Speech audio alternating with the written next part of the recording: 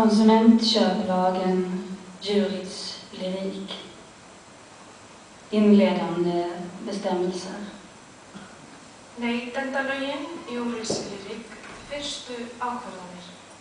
Paragraf 1a. Det är jag som bestämmer. Efnisgrein 1a. Það ég sem ræð. Paragraf 1b. Legis virtus hec est. Imperare, vetare, permittere, punire. Paragraf 1c. Lagens kraft är den följande: befalla, förbjuda, tillåta, straffa. Efnisgrein 1b. Legis virtus hec est. Imperare, vetare, permittere, punire. Efnisgrein 1c. Máttur laganna felst í eftirfarandi: að skipa fyrir, banna, leyfa, refsa. Paragraf 2a. Konsumentköplagen är en i huvudsak tvingande lag. Paragraf 2b. Den gäller köp av lösa ting som en säljare lyckas sälja till en köpare i utbyte mot hennes schaber. Det är en bra lag, föredömlig. Den gäller oss människor. Den gäller livet självt. Efnisgrein 2a. Neytendalögin í aðalatriðum þvingandi lög. Efnisgrein 2b. Þau ná yfir kaup á lausum hlutum sem seljanda tekst að selja kaupanda í skiptum fyrir málninga hennar. Þetta eru góð lög, fordæmisgefandi. Þau ná yfir okkur mannfólki, þau ná yfir lífið sjálft. I denna paragraf avses med säljare en fysisk eller juridisk person som handlar för ändamål som har ett inre samband med den egna näringsverksamheten och den personliga själsutvecklingen. Man kan inte vara någon som inte säljer något. Alla har någonting att sälja, säger nedan. Þessi málsgrein á við seljandann. Manneskja eða lögaðili sem stundar viðskipti til að ná markmiðum sem í sjálfum sér eiga í innra sambandi við athafnir viðskiptalegs eðlis og hina persónulegu þróun sjálfsins. Maður getur ekki verið neitt sem ekki selur neitt. Allir eiga eitthvað að selja, sjá neðar. Köpare. En fysisk livslevande person som huvudsakligen handlar för ändamål som slinter mot verkligheten genom en osäkerhet man inte alltid begriper. En av handlandets effekter är att göra verkligheten mera verklig, handfast. Kaupandi, manneskja af holdi og blóði sem verslar aðallega til að ná markmiðum sem rekast á veruleikann fyrir sakir ákveðins óöryggis, sem maður nær ekki alltaf taki á. Ein afleiðing viðskiptana svo að þau gera veruleikann verulegri, handfastari. Sällskapsdjur är inte köpare. Gæludýr eru ekki kaupendur.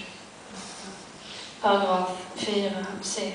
De flesta vet, köparen vet också någonstans, att det är en konstruktion, som en spelkonsol är det, som vågmaskinen, som ett boxande hjärta. Det är en bluff om det konstruerade vore att bluffa.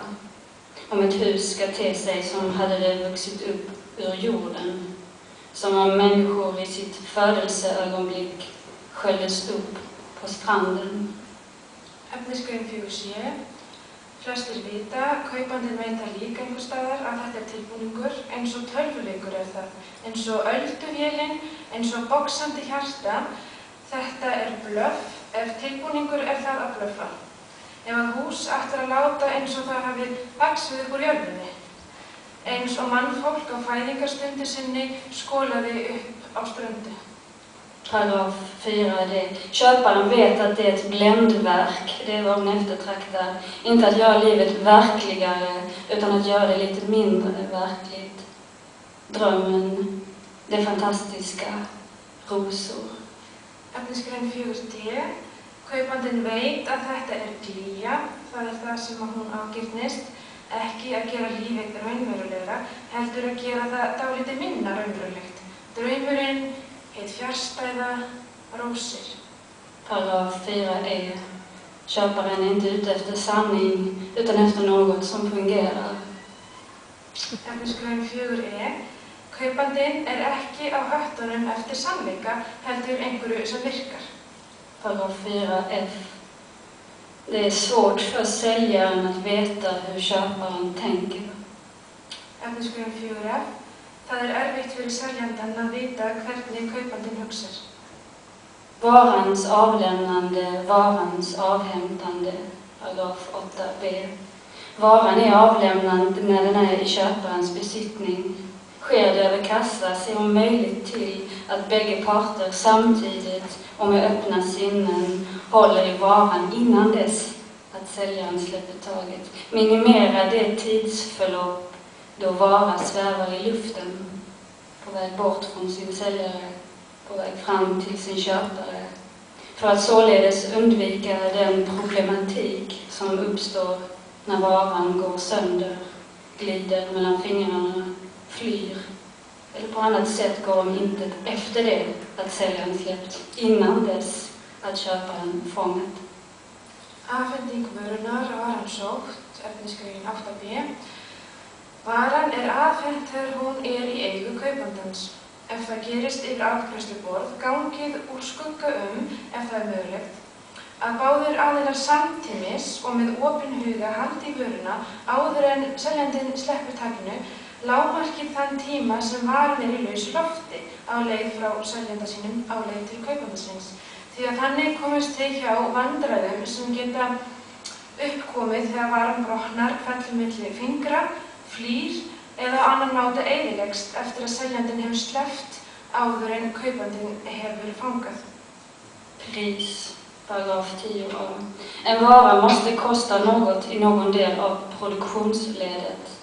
Den får inte kosta ingenting och den får inte ha ett oändligt pris. Säljaren ska kunna svara på frågor. Verð, efnisgrein 10a.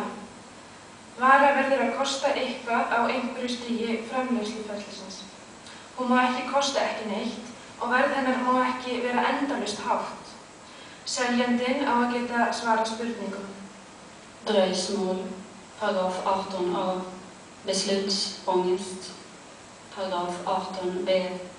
Plötslig fattigdom, paragraf 18c. Blixtförälskelse.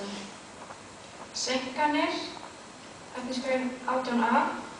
Ákvörðunarangist, efnisgrein 18b. Skyndileg fátækt,